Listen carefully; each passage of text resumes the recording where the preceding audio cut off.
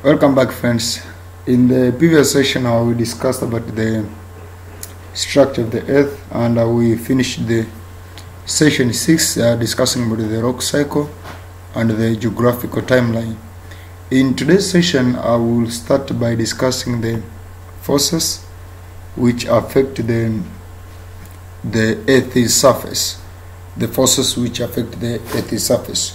So by discussing these forces, we will have two major categories of these forces.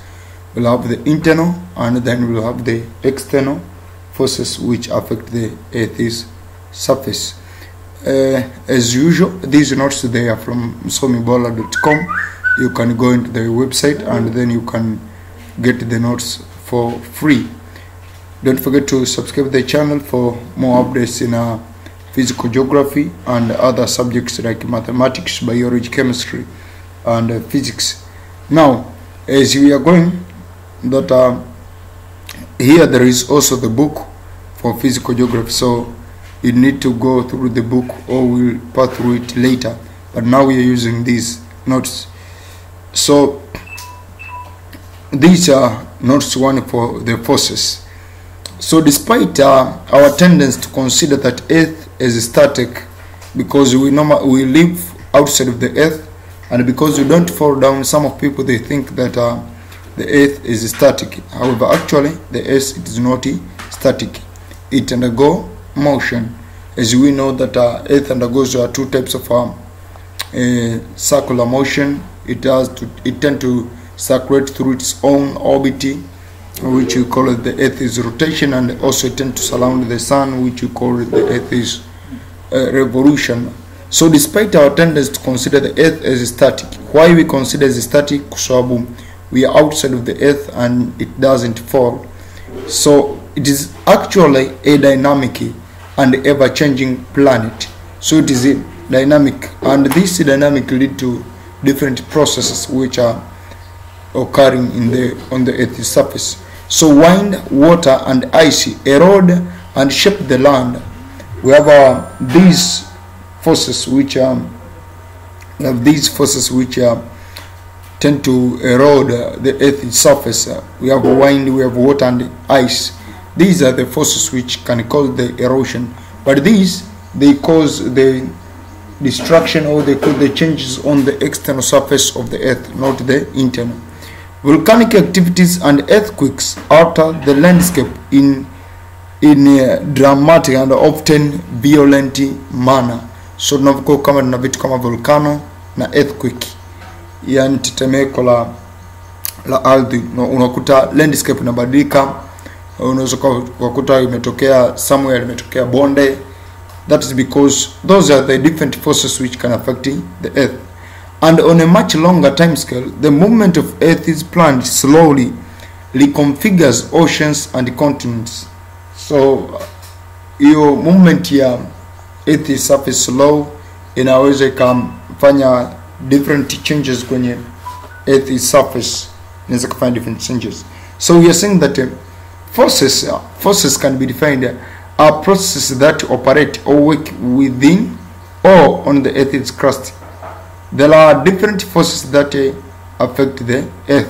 So we have different forces that tend to affect the Earth, and for the case of our categorization, we have two major categories: the internal forces and the external forces. Two major categories: internal and external. The internal forces, these are forces which operate within the Earth's crust. So they operate within the Earth's crust. Internal forces include volcanicity and Earth's movement, that is horizontal or lateral movement and vertical movement. So volcanicity and the Earth's movement, which are horizontal and vertical, these are the examples of the internal forces. These forces may result in the formation of several landform features, and some of these features they can be intrinsic, or some of them they are extrinsic. Some of them they end up in the Earth's crust, so they don't being shown in the outside, and some of them zinaonekana hadi nje. So hizo naita ni internal forces. Lakini unapokuja kwenye external forces, these are natural forces that operate on the Earth's surface. The forces mainly act on the Earth's crust or close the surface of the Earth. So external forces zinakuwa zinaonekana kabisa by naked eyes. External forces zinakuwa zinaonekana. So often the features produced by these forces are seen on the surface of the earth. They include mountains, volcanoes, moraines, valleys, just to mention a few. These are mountains, volcanoes, moraines, and valleys. They are features which are formed by the external forces. But the examples of the external forces, as we mentioned before, we have like wind, we have water, we have ice. They tend to erode and they tend to form different features. Is how we shall discuss later what the effect of wind or the wind features, water features, marine features, is how we shall discuss later. Now this is just an introduction to forces which tend to affect the Earth's surface. Now let's move and let's start discussing about the internal forces. Internal forces which tend to affect the Earth's movement. The internal forces which tend to affect the Earth's surface. So these are forces that operate within or inside the Earth's crust. Or these are forces which operate beneath or under the Earth's surface. Internal forces, they operate within the Earth's crust, or they operate beneath the Earth's surface. So internal forces zinakuwa kwa ndani ya dunia, unakuwa huwezi kuziona. Actually hata external forces hauwezi kuziona. Hauwezi kuona upepo, water unaweza kuiona, ice unaweza kuiona, upepo hauwezi kuona. So wind the external force, lakini hauwezi kuiona, lakini still it is an external force. So internal forces zina act inside of the Earth's surface. These forces are generally referred to as tectonic forces. The internal forces or tectonic forces are divided into the following. First, we have the Earth's movement, which are diastropism and volcanism or volcanicity or volcanic eruption. So to categorize the internal forces or tectonic forces into two major categories: the Earth's movement, which are diastropism, and the volcanicity, or sometimes you can call it as volcanic eruption. Now from there, as you can see, these are different forces in this diagram here. I hope you can see that here we have the force acting on an object. So for example, this force is perpendicular to an object. This force can be categorized as a perpendicular force, and from there you may have compression forces. As you can see, this one and this one pushes this side of the material close together.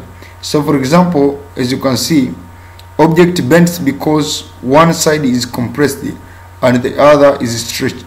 So if this side, if the top side is compressed and the lower side is stretched, that means there is a tension. This is compression and this is the pulling tension, stretch the side. So this object will tend to bend, and as we shall discuss later, we have different of these categories of forces which act on the Earth's surface. Kwa mfano hapa hizi zinajibana, act hapa na hizi zinapelekea mwisho wa siku object ina bend. So huu ni mfano tu, ni mfano, lakini hiyo sio ambayo inatokea moja kwa moja.